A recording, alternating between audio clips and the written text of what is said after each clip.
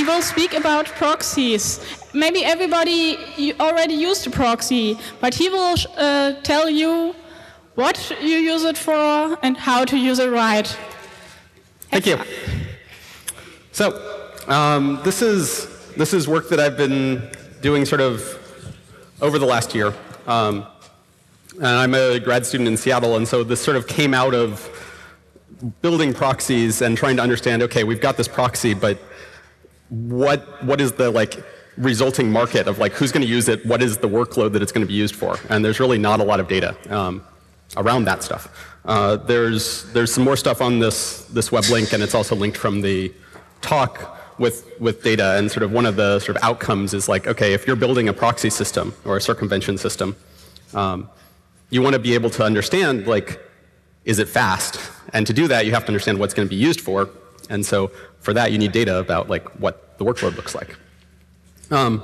Let's start by talking just briefly, so that we're all on the same page, about what proxies are. And for this talk, I'm looking at sort of HTTP proxies, and in particular, looking at the open proxy ecosystem. So you just find these public IP addresses on the internet, and they'll give you traffic for other sites, and people use them. They're really easy. A lot of people understand how to use them. And so it's sort of this baseline of okay, I can't get to a site, my school's blocking it, something's blocking it. So normally, HTTP looks like this, right? I ask for a resource, and the server gives it back. That top line, I'm sort of saying I want this path, this specific resource, and then I'll both connect to the IP address after I do the DNS resolution. But then I'll also tell the server, I'm expecting to be getting the resource from this host. And that's how one server can serve the content for multiple different domains. And this changes a little bit once we get to the SSL world we hope to live in, but this is sort of the basic. So in an HTTP proxy, instead of just asking for this path, I'm going to ask the server for a full URL. I'm going to say, hey, can you give me the resource on this other server? And then it will go out and fetch it for me. So it fits within this model. And then I can also set the host again to sort of duplicate that, but at this point it's a little bit redundant. And so this might not, you can say, okay, so does this then work for SSL? And it doesn't. And so once you go up to SSL, we have to do a totally different thing. And we add this new verb called connect, right? And I tell the proxy, hey, can you connect to this other domain? And then I can do my SSL, and it just sort of relays TCP bytes through. So we've got this baseline. Proxies are a thing that have existed for a long time. There was this thing called IR cache, which was one of the first ones back in '95. And sort of in the early days of proxies, when we were in this very sort of HTTP world, they were used largely as a way for actually performance, right? You didn't actually want to do a long and slow trip somewhere else. Hopefully you could have this canonical resource and multiple requests would be for it. And so there's sort of this set of research that happened in the late 90s looking at, well, are caches effective? Are having these proxies actually a thing that lets an organization send less traffic out? And there was a bunch of stuff that was very impressive. So this is looking at between organizations how many resources are actually shared, and you see, so this is sort of for different organizations what percent, and it's sort of around 50 or 60% of sort of your requests were actually sort of duplicated between different organizations, and so you could actually save a bunch of your bandwidth by having a proxy, right? So we had this sort of initial rise where an organization or a school or someone would probably have these gateways because they could save a lot of bandwidth. And then as we got personalization and as we got dynamic content, this sort of keeps going down, right? Because now everyone has their own version of Facebook, and that's not going to be shareable between things. And we get HTTPS, so again, you can't cache that because it's encrypted to that specific browser. So this initial sort of use of why all of these proxies are everywhere sort of has kept lowering, and you get as you see these subsequent papers looking at how cacheable is the web, they keep going down. And so now we've got things like CGI proxies, right? So it's I go to a page and it lets me type in another URL. And we've got these open proxies. And they're really more about sort of circumvention, right? It's end users who are trying to get them in spite of the organization or in spite of the ISP that they're behind. And that's a very different use case, and it's one that we really haven't thought about too much. So I wanted to try and understand the workload. So I went out to things like Xroxy and a bunch of, there's a ton of these things that sort of aggregate open proxy lists. And you're trying to understand, okay, where are they getting them? How much are there? And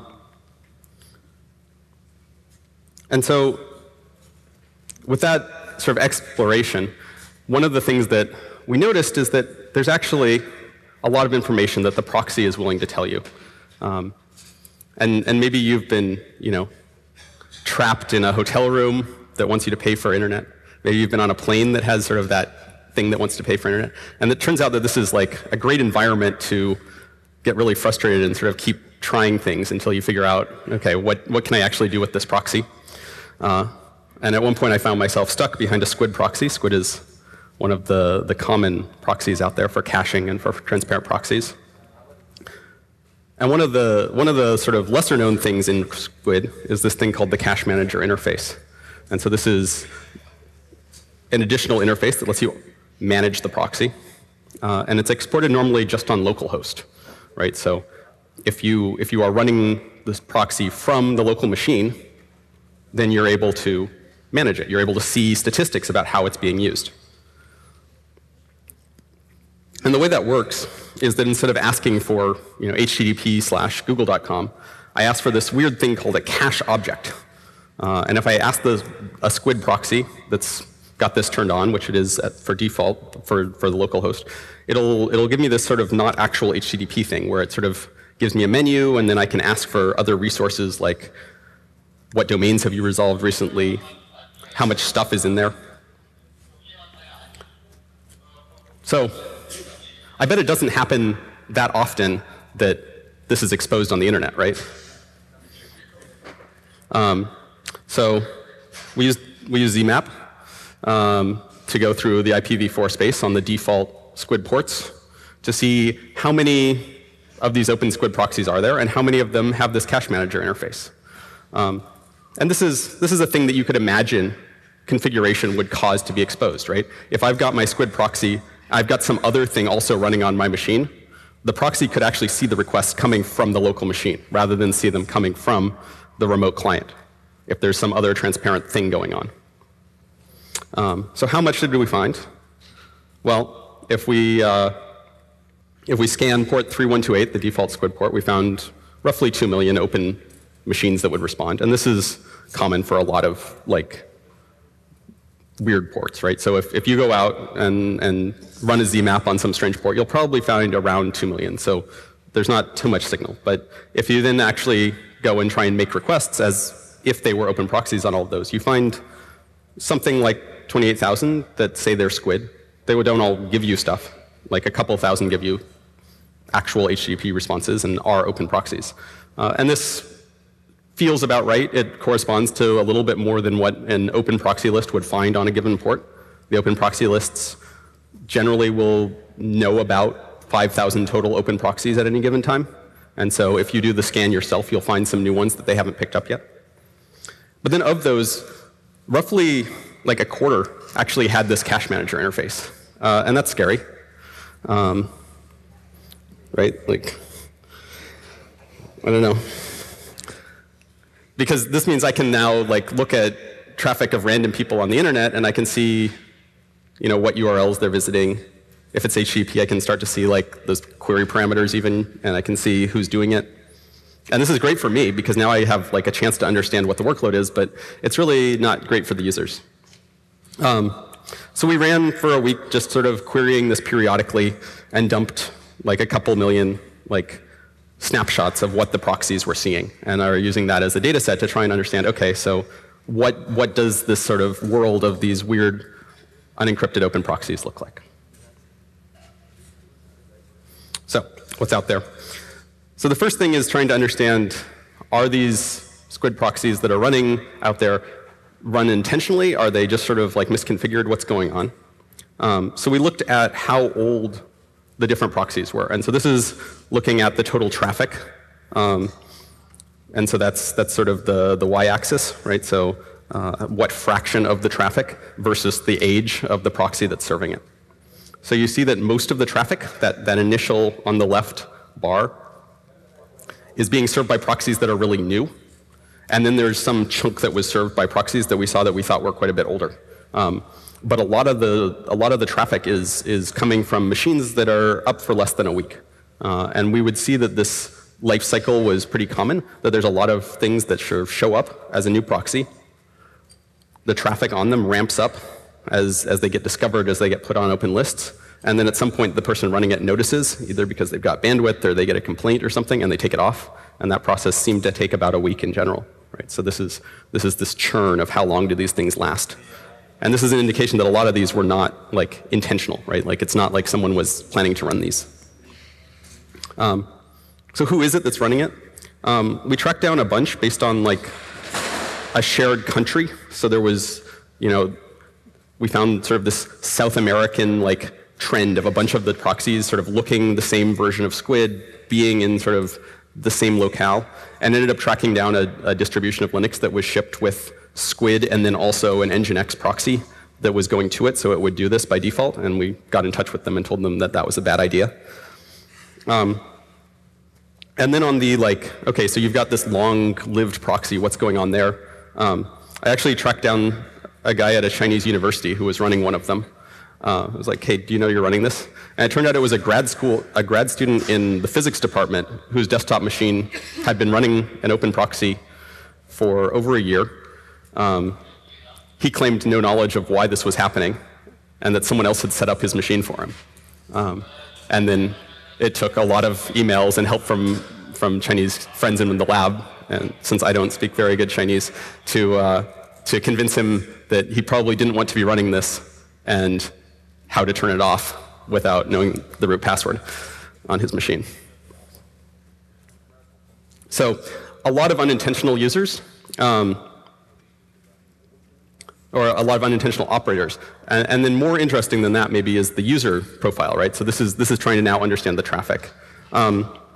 We saw a lot of traffic coming from China. That was sort of the bulk of the requests, which is interesting. And then also the US, also Russia as sort of hotspots, but a pretty diverse mix geographically.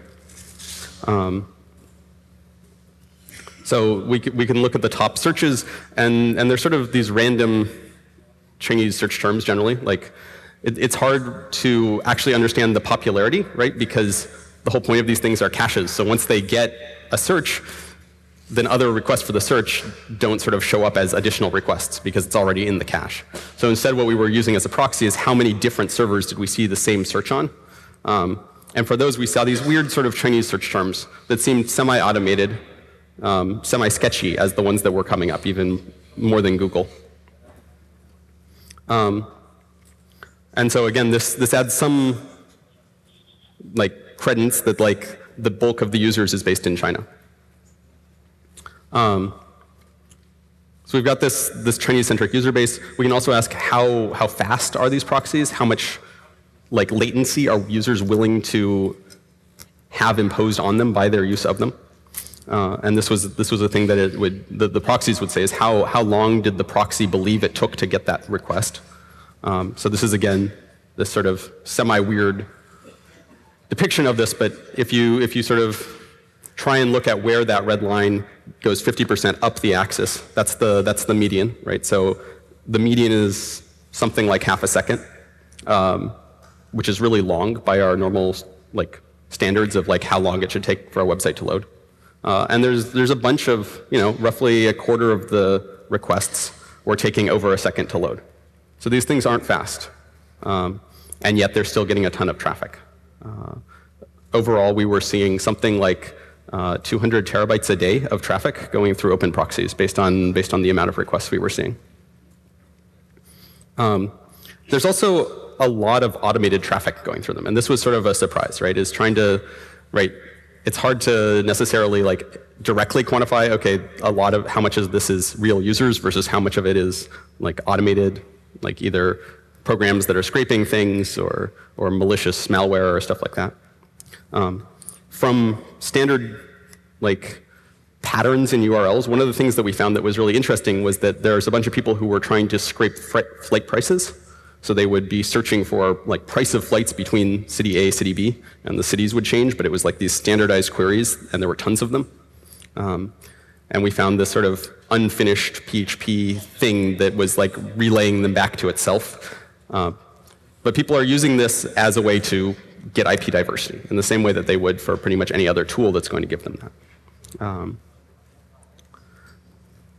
And so I think there's a couple things. One is that having the open proxy in this way has a lot of problems. Certainly having your cache manager open so that someone like me can come along and see what the users are doing is really bad. And we're sort of in the process of continuing to sort of alert abuse contacts whenever we see a Squid proxy that's got this cache manager interface open, saying, hey, you're running this thing, the users aren't being informed that their traffic is recorded and visible to anyone. You should really stop that. But separately, if you're just running this thing with no real target of what you want to get out of it, right, as an operator, a lot of the stuff that's going to happen is going to be sort of this malicious and automated traffic. So there's a lot of botnet traffic coming out of it, and a lot of this stuff like price scraping or SEO spam, like comment spam. And so figuring out how you're going to provide access while restricting to stuff that you think that is legitimate is worth doing. How are you going to shape the traffic, or how are you going to at least get this sort of service to be targeting legitimate users and not totally like not no bar for automated programs. So that's sort of the best practices, right? Is what do you want to do? Well, you don't want to not provide access, right? This is sort of this conundrum.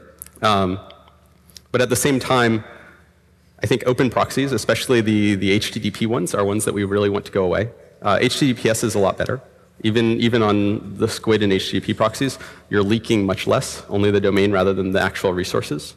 And I think we can look at these workloads and understand that we're not getting much caching benefit anymore. And so you're not going to get that caching benefit. You might as well not try and cache and just go with each thing being limited.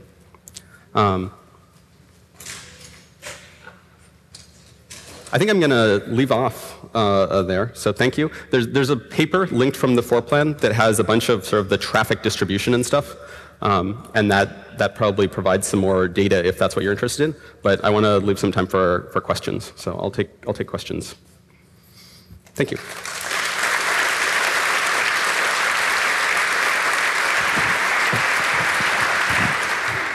Thank you very much, Will Scott.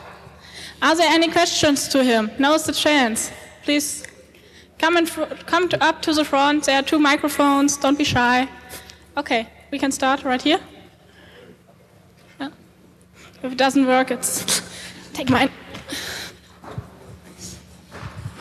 If you search for like HTTP proxy, you find these sites that index a lot of open proxies.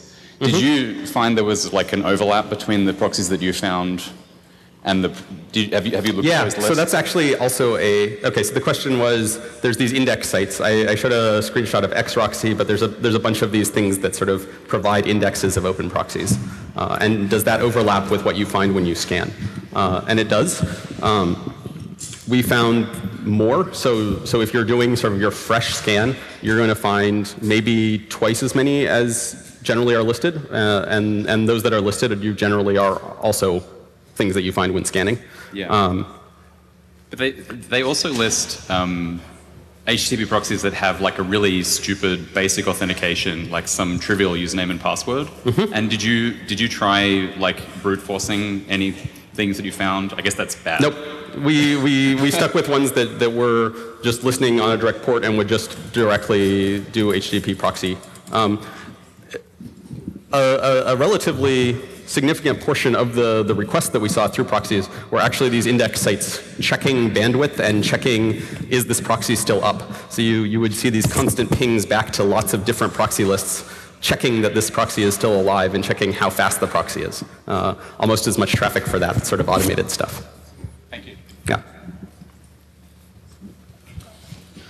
Hello, and thanks for this talk. My question goes more in the direction of discovering a proxy.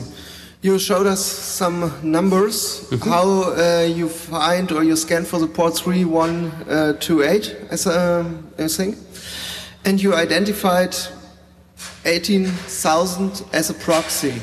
How do you identify a system with this open port as a proxy? Do you do it from a banner search or from a behavior search, or how do you identify this is a real proxy? That was from a banner search. So the question was, how did we identify the proxies? And then how did we know that they were? And so we did ZMAP on port 3128, which is the default port for Squid. So you can look at what Squid runs on when it's run by default, and it runs on 3128, and you find on open proxy lists as well that is one of the more common ports, along with 8080 and things like that. There's another set of proxies that we list, like there's a Russian one called Microtic that gets a lot, and there's Polypo and Apache gets used. And then we connected as an HTTP client on all of the port 3128s that were open, and those that had a Squid banner or said that their server was Squid, we would count as, okay, so this is identifying as Squid. So that was the roughly 20 to 30,000. And then the ones that would actually function and functionally were open proxies that would give us Google when we asked for it, that was the ones that we counted as actual open proxies. So that was the 2,000.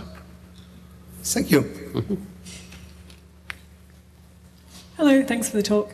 For those of us who don't have much experience in this area, what exactly makes it open? So is it that if they're exposing this port 3128, that obviously anybody on the internet can connect to that, but how would you then make it a closed Squid proxy?